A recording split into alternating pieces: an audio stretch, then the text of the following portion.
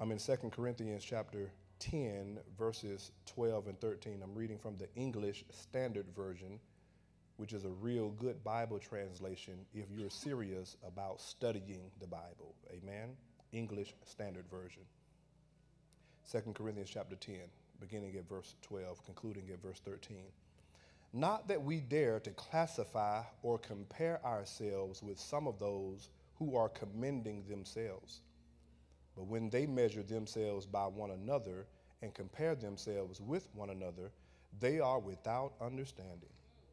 But we will not boast beyond limits, but will boast only with regard to the area of influence God assigned to us, to reach even you. As we continue this series of teachings entitled Do It on Purpose, I want to label today's message, Comparison Kills. Comparison kills. Let the church say, comparison kills. You may be seated in the presence of the Lord. Comparison kills. The book we refer to as 2 Corinthians is actually a letter written by Paul the Apostle that he wrote to a church in a city called Corinth. If you notice the New Testament, 1 Corinthians, 2 Corinthians, this is Paul the Apostle's two letters to this one church, helping them in the first letter to move from spiritual immaturity to spiritual maturity. The second letter, unlike the first one, is not theological in nature. In other words, in the first letter, Paul dealt with what we call Christian doctrine. Let the church say doctrine. This speaks of the basic fundamental truths of what it means to be a Christian. Yes, sir, that it would not be wise to seek to live a life whereby you walk with Christ and not dig into what it means to be a Christian. That if you make the confession that Jesus is Lord and Savior of your life, the natural expectation is that you're going to grow in that relationship, understanding the nuances, understanding the ins and out of what it means to follow Jesus. I'm not sure if I'm coming across the way I need to. On this weekend, this past weekend, Apple released iOS 17. The new operating system for the iPhone. Android users, just stay put. I'm coming to get you in a minute. I'm coming. Deacon Brown, I'm coming. I'm coming. Just stay with me for a minute, please. But we have a new operating system called iOS 17. New features, new updates that allows the smart device, the iPhone, to function at a maximum capacity.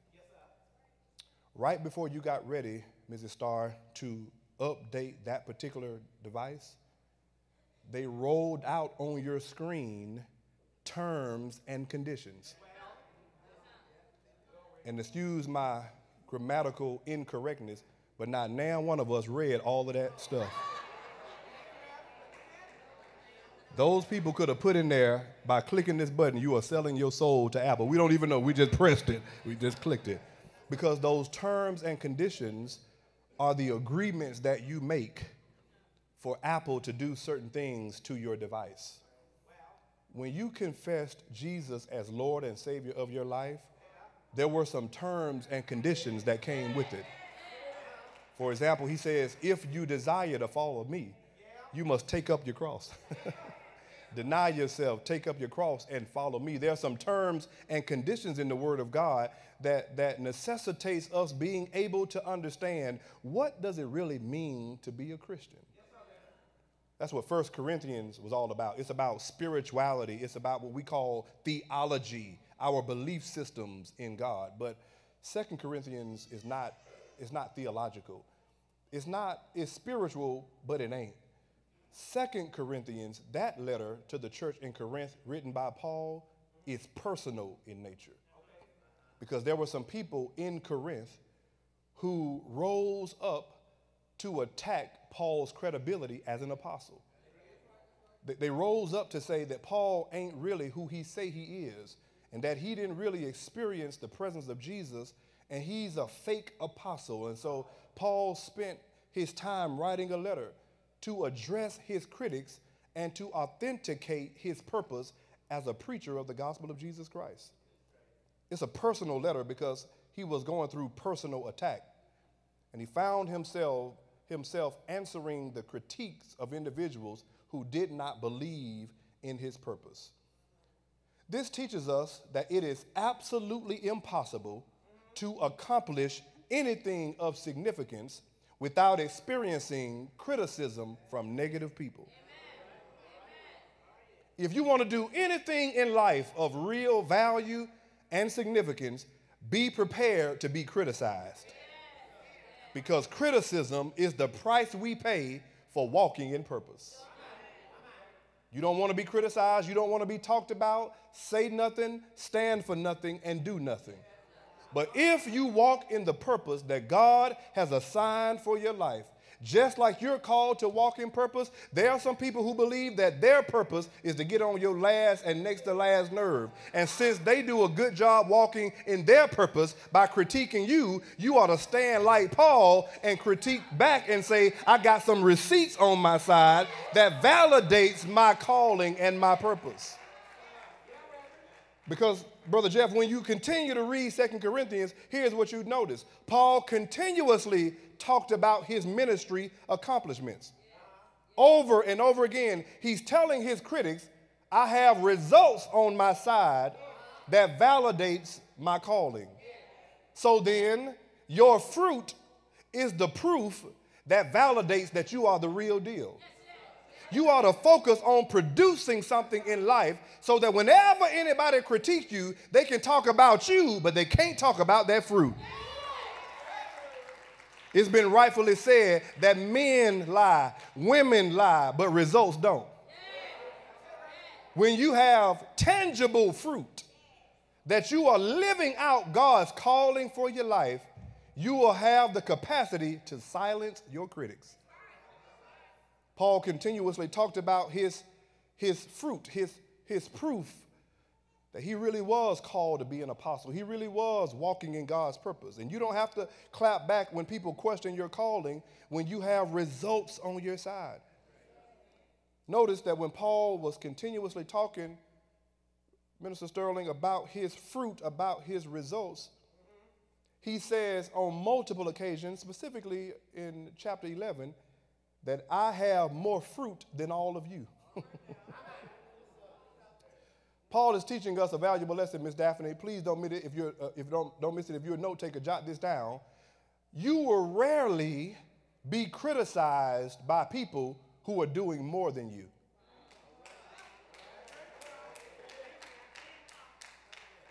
You will rarely be critiqued and be attacked by people who are doing more than you.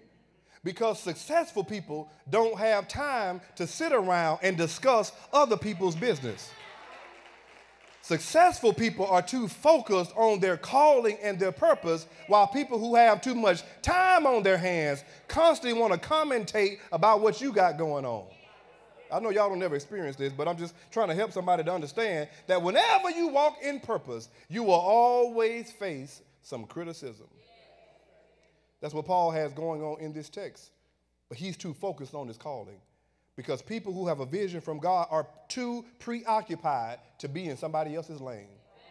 It's the people who don't have purpose who will attack yours. Paul recognized that his accomplishments were the receipts that proved that he was operating in God's purpose for his life. But then notice, family, in verses 12 and 13, Paul addressed a critical issue for those of us who desire to live out God's purpose for our lives. Paul highlighted in verses 12 and 13 a dangerous temptation that we must all conquer if we expect to live a life of purpose. And here it is. It is the temptation to compare your life to other people. That's what Paul is dealing with in these two verses, because I think we'll all agree that unfortunately we live in what I call a comparison culture, a culture that tempts us to measure our lives based on other people's accomplishments. And some of us spend our days, instead of walking in our purpose, scrolling on Facebook and scrolling on Instagram and scrolling on TikTok, looking at somebody else's highlights and comparing their highlights to your failures. And you won't know if the grass is greener on the other side if you spent your time watering your own grass. If you focus on what God has for your life, you don't have any time to wonder about what God has going on in my life. Y'all quiet, but he preaching for real, for real. It's comparison culture. You post a picture, how many likes? No likes? Oh. You post something, she posts something, and back and forth, we see this comparison culture based on hearts and likes. And I'm going to tell you how sad it is. That it's sad that in the social media world, it's been said that it ain't even appropriate for you to heart or like your own pictures. That it's been said that it's self-centered and egotistical to post a picture and like it or put a heart by it. Can I disrupt somebody's equilibrium on today? If I put something out there and I like it, it's because I like it even if you don't. Because if I don't like me, why does it matter if you like me? If you don't double tap my picture, I'll double tap my own stuff. Because I believe what I got going on is worth value even if you can't see it for yourself. Shout back at me and say, preach, Pastor Paul. It's comparison culture. Your picture versus their picture, their relationship versus that relationship. Ooh, I wish I had that picture. I wish I had that relationship like they got on that picture. And you don't know what them folk got going on. They out there smiling like Martin and Gina, but they acting like Ike and Tina. You better worry about your own relationship and worry about what you got going on. It's comparison culture. And can I tell you that it's a hazardous habit that robs us of our peace and our joy. It's been rightfully stated, Brother Raymond, that comparison is the thief of joy. It robs you of your joy when you're constantly fixated on what somebody else has going on in their life. When you can fully use your energy to maximize what God has placed in your hands. 3 quick things. I'll take my seat. Number 1, if you're taking notes, comparison distorts your clarity. It distorts your clarity. Notice in verse number 12, it's a Bible teaching, Bible preaching church. Notice what Paul says in verse 12. Paul says that his critics were known for comparing themselves based on standards that they created for themselves. Now, I want you to think about that. If you create the standard that determines what it means to be successful, you will always have a distorted view of yourself and other people because you end up measuring yourself by your own standards. It's crazy because if you are a follower of Christ, your standard is not the world's standard. Your standard, our standard, is the Word of God. And it's important that we live our lives based on God's standard and not the world's standard, because you can be successful in the eyes of this society and be a failure in the eyes of God. I ought to have a handful of witnesses in the virtual campus and the physical campus who can testify that I'm no longer interested in living my life to impress other people. I did that in middle school. I did that in high school. I did that as a young adult. But I have fully come to realize that you can't ever impress people, because every time you measure up to their standard, they end up moving the doggone bar. Focus on pleasing God and not on pleasing people. You will never be able to do enough, be enough, and have enough to give people all that God has entrusted to you. And if you spend your life living for other people, it distorts your view of yourself and others. You can't see your value when the standard is somebody else's standard. The question is, what does God say about your life?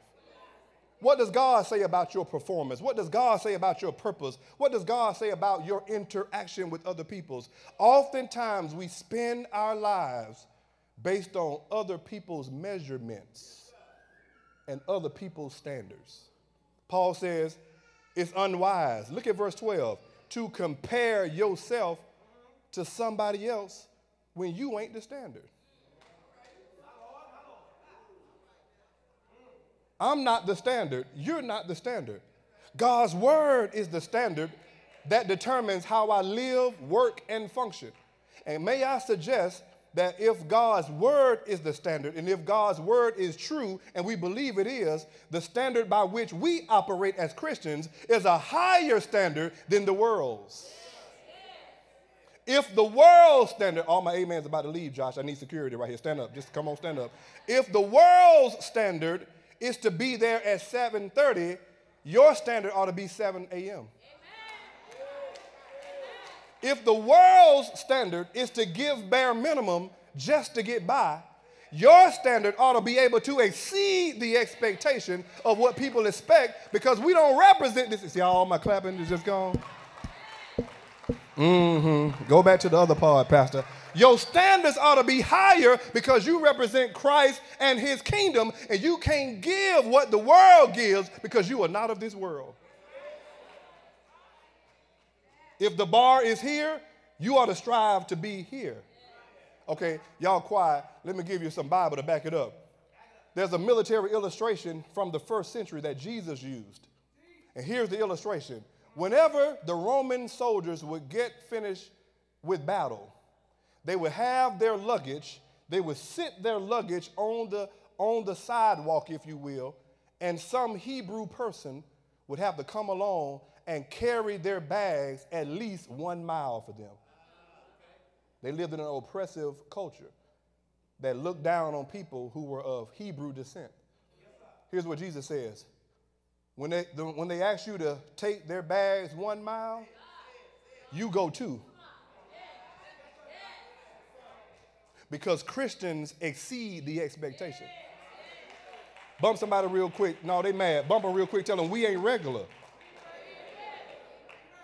We have a higher standard. We have a higher purpose and a higher calling to exceed what the world expects. Colossians, Paul told the church in Colossae that whatever you do, you ought to do it in the name of the Lord Jesus. I'll move on. But comparison distorts your clarity. You don't see yourself or others the right way when you live by man-made standards. Number 2, not only does comparison distort your clarity, but look at this text. Comparison depletes your authenticity. Paul says we are not like those who compare themselves to one another. Do you see it? He says that the people that are critiquing me, they're critiquing me because they are creating the standards among one another. 1954, psychologist Leon Festinger developed what is known as the social comparison theory. It is the idea that some people determine their personal and social worth based on how they measure up against other people. And even this, psychologist Leon Festinger suggested that 10% of the average person's thoughts involves them comparing themselves to other people. If his research is true, the majority of us, at least 10% of our thinking is about how we stack up against somebody else. Whenever you compare yourself to other people, you are simply diminishing the value of the God who created you to be you. There are 7+ billion people in this world, but can I tell you some good news and determine, and listen, and based on how you respond, I'm going to tell you how you feel about yourself. Out of all of the people in this world, there will never be another you. Ever. Bump somebody real quick and tell them, you're blessed to be sitting next to me. So when you compare yourself to other people, is not just an indictment against you, it's an indictment against the God who created you. Because whenever you compare yourself to somebody else, you are missing out on an opportunity to be the best version of yourself, and you end up being a bootleg version of somebody else. God didn't call me to be a cheap copy of an original. God called me to be the best version of myself. And you can take it or leave it, but I'm not spending my days trying to fit into the mold of your perceptions, your opinions, and your expectations. I did that in high school. I'm living my life according to God's standard and not the world's. You better preach in here, Pastor Paul. Yeah, comparison depletes your authenticity. You rob the world of experiencing your unique contribution to the world when you're somebody else. We miss the value that you bring to the world when you live your life being somebody other than who God created you to be. Just be you. Embrace you. Embrace everything that God has given to you, flaws and alls. Let God deal with all of your imperfections. Just love what God has created in you. That originality that God has given to you, that's for you. It's for you to embrace it. It's for you to accept who you are. What would happen in this world if we focused more on self-acceptance? If we taught people how to genuinely, from the Word of God, accept and embrace who God made you to be. Thank you, Reverend Pat. The scripture for this morning, Reverend King read it at 9. I had Reverend Pat to read it over here at the 11 a.m. worship experience, Psalm 139. Specifically, verse 14 says, God, I will praise you because I am fearfully and wonderfully made. And then he says, and my soul knows that very well. Here is the question of the hour before we move to the last point. How do you feel about you? How do you really, like, in the deep spaces of your soul, what is your self-concept? What do you feel about yourself? Because how you feel about you, you will project to other people, and people are going to treat you based on how you treat you. If you come off as shy and timid and low self-esteem, guess what? You project that to the world. But if you walk in that bad boy like you own the place, with your head up, knowing that the Spirit of God dwells in you, and whatever space I occupy, it's a blessing that I'm there because I'm showing up representing Christ and the kingdom because I came in this space to give God glory. It's a blessing for you to experience the beauty and the benefits of who I am. We don't like that kind of talk. But you can't walk in your purpose with your head down all the time.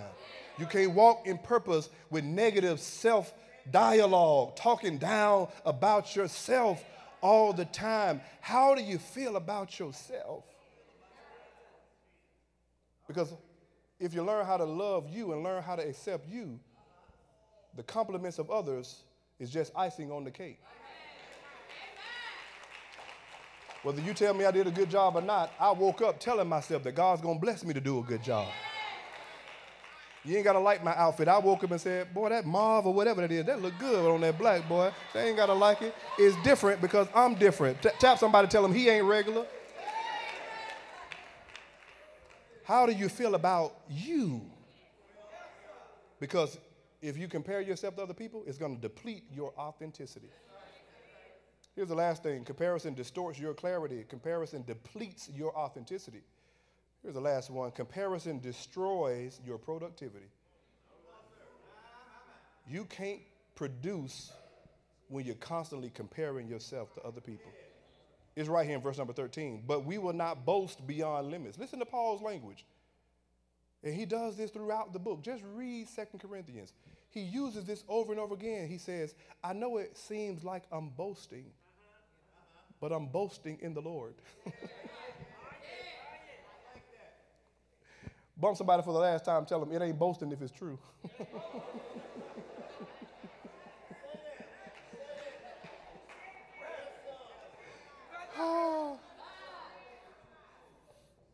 He says, we're not boasting beyond limits. We will only boast, watch this, with regard to the area of influence God assigned to us to reach even you. If you're a note taker, jot this down in your notes. That phrase, area of influence, those three words, is one word in the Greek language, which is the language that Paul was writing in when he wrote this letter. It is the Greek word metron, M-E-T-R-O-N, M-E-T-R-O-N, metron. And here's what metron means, is that every individual who has submitted and surrendered their lives to Jesus has an area of influence that serves as the boundary lines to your purpose and your productivity. Everybody ain't assigned to do everything. Paul says you have a metron, you have an area of focus, an area of influence that only relates to your purpose, your skills, and your character, your capabilities, your personality traits. You are wired, he's suggesting, to do certain things. Let me give you a few examples. No matter how bad, you look at Jalen Day and say, man, that young man, he's 25. He got a whole lot of energy. He's singing, I'm a soldier. Oh, he just got all that energy. And you look up there at that stage at Jalen and say, I want to do that. The question is, can you hold a note?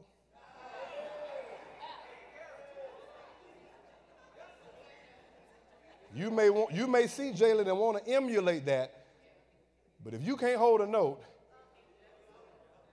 the mic is not yours.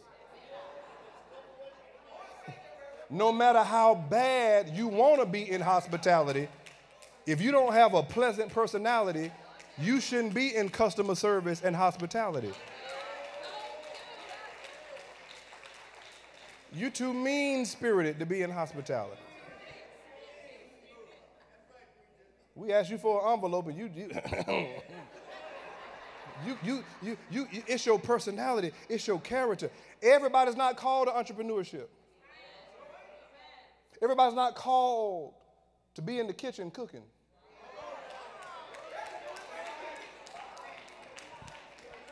Talking about every year, they always look over my potato salad.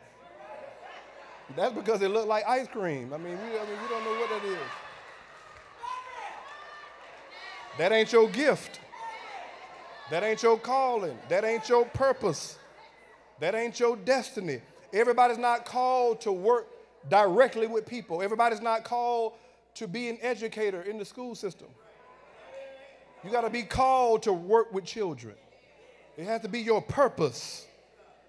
It has to be your metron, your area of influence. What is your focus? What is your area of focus? When you do that, you are thriving in your purpose. I don't care what you tell me. You can't tell me that you 79 years old, brother, talking about you about to drop a mixtape. We don't want to hear that. I don't know if it's in the Bible, but that should be a deadline and an ending point to when you can become a rapper. Talking about you're going to be the next Drake. We don't want to hear that. Am I telling the truth? And you can look at the world and say, I want to do that, but is that your area? I was born. I discovered mine at 19, and I hadn't stopped. I was born to do what I'm doing right now. If that iPad died, and if my Bible blew off of that stand, I can tell you everything that's in that iPad verbatim because that's my area. I don't try to go outside of that area. This is just what I do right here. I don't change oil. I don't cook. I don't do I can't put a bookshelf together, but I was born to hold this microphone. My wife will tell you I ain't handy at all. I'll make a public confession. She bought a bookshelf a couple months ago, and her and some of the members put it together. I don't even want to go back there. I don't want to touch it. My calling is to stand on this platform and to lead and feed people. What is your calling and your purpose? Everybody ain't technical. Everybody's not analytical. Everybody's not logical. Everybody's not organized and efficient. That sometimes you're working in areas that frustrate you because you're outside of your metron. That's why it's boring. That's why you spend the majority of your time watching the clock, and so 4 o'clock, 3:59, you out the door. If y'all didn't have to go nowhere, I'll do this all day because this is what I love to do. What did God call you to do that you love and that you thrive in?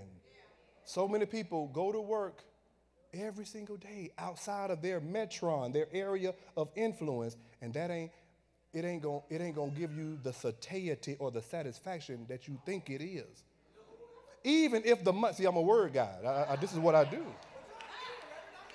This is what I do.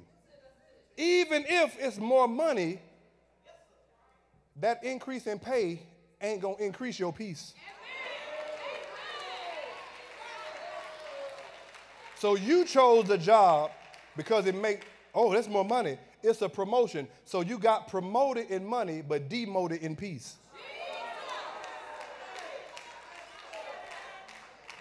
Because you chasing the check instead of chasing purpose. When you chase purpose, you don't have to chase the check.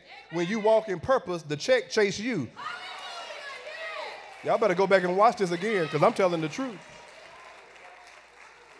When you walk in purpose, that's where you prosper. That's where you thrive. Because it's your lane, it's your area of influence. And so many people looking at me right now, and I'm praying for you. We're going to put some stuff in place to help you to understand how do I determine my metron? I wasn't planning on doing this. Is that 11? Is that 12? No, I'm not. No, I got to speak again today. I got to speak at Mercer University today. I got to go quick. I'm going to give y'all this real fast. Write this down if you're taking notes. If you're interested in knowing how to discover your purpose, give me 7 minutes. I'll do this quickly. It ain't in my notes, but this is the Holy Ghost telling me to tell you this. You have a shape that determines your purpose. You got me? You have a shape, S-H-A-P-E. You have a shape that determines your purpose. I'm going to teach this. Number one, S in shape is spiritual gift. If you are a believer, every Christian, according to 1 Corinthians chapter 12, jot that down, has at least one spiritual gift. If you are saved, if you are a Christian, you can't say, I don't do nothing. You have at least one spiritual gift according to the Bible. 1 Corinthians chapter 12, there's a variety of gifts. 1 Corinthians 12, Romans 12, 1 Peter 4, they all tell you about different spiritual gifts. Mine is shepherding, teaching, encouragement, and giving. Now, your spiritual gift is what you do to build up your church. It's for the body of Christ. It's for, Paul says, to edify or to build up your church. That's your spiritual gift. Are you with me? H is heart. Heart refers to your passions.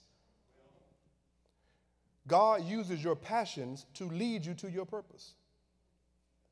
If you are passionate about seeing disadvantaged young people move to a place of stability and security, and you can't get it out of your mind, more than likely, that's your passion, which is your purpose. Bill Hybels calls it a holy discontent. In other words, it frustrates you until you do it. What's frustrating you that you're called to fix? Because your frustration will lead you to your vocation. The reason that you can't get it out of your mind is because you hadn't fulfilled that assignment yet. I go to bed and wake up thinking about this. Every day. This is what I wake up and go to bed thinking. What keeps you up at night? And what gives you the energy to get up in the morning? That's your passion. And once you find and discover that passion, it leads you to your purpose. A, abilities. When I told you S, those are spiritual gifts. But abilities refer to your natural talents. What are you naturally gifted to do that you can do without effort? On the spot, boom, that's what I do. That's your ability. That's your natural talents. For some people, it has to do with culinary stuff. For some people, it has to do with public speaking. For some people, it has to do with creative arts. Whatever it is, you got to know your natural abilities, because God will use your natural abilities to help you to accomplish your purpose. Y'all hear me? Where are we? P, personality. Your personality and how you are wired will lead you to your pathway for purpose. I had a young guy, I mentor pastors. I have master classes that I do for pastors all over the country, and I had a guy in one of my master classes who brought up a very intriguing and interesting dilemma. He says, I'm called to be a pastor, but I don't like people. Hey, I was trying to be professional because this is a professional environment. Before I knew it, I said, boy, hush. Impossible. Impossible. You can't be a shepherd and not love people. Shepherds ought to smell like sheep. What is your personality? Are you an introvert? Are you an extrovert? How are you wired? Your wiring will show you certain things about what you're called to do. There's some people who are naturally people persons. Then there's some people who sometimes get drained from being around people. That's not a bad thing. It just means that your personality wiring is different from somebody else's. But you got to know your personality trait. There's some people who are naturally cognitively analytical. They ask a lot of questions. Right? That's not a bad thing, but you got to know your personality trait. And then E, the last one, is experiences. The things that you've gone through will help to shape you for what God has called you to accomplish. If you've gone through poverty at an early age in your childhood, you may have this knack, this proclivity for helping people to get out of poverty. That's called purpose. If you're passionate about education or something in the legal profession, whatever it is, that your experiences will sometimes lead you to the thing that you're called to accomplish. For some people, it's entrepreneurship. They can't see themselves working for nobody else. Not in a traditional way, because when you are an entrepreneur, you still work for somebody else. And by the way, if you believe that your calling is entrepreneurship, be prepared to work more for yourself than you did for other people.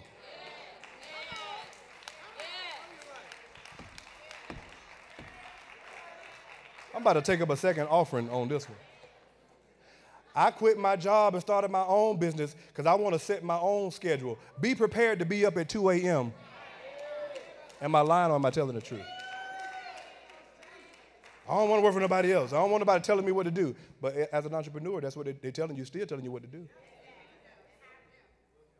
I want to work for myself. Fine. But guess what? You don't work less. You work more. Until you can build that thing up and put people over it, and then you can take your hands off of it, but it's still work. My point is, what are you shaped to do? It wasn't in my notes, but was that helpful? It was helpful? Thank you. All right, everybody stand there. If you receive something, everybody stand. If you receive something, thank God for what you received. For yourself now, for yourself.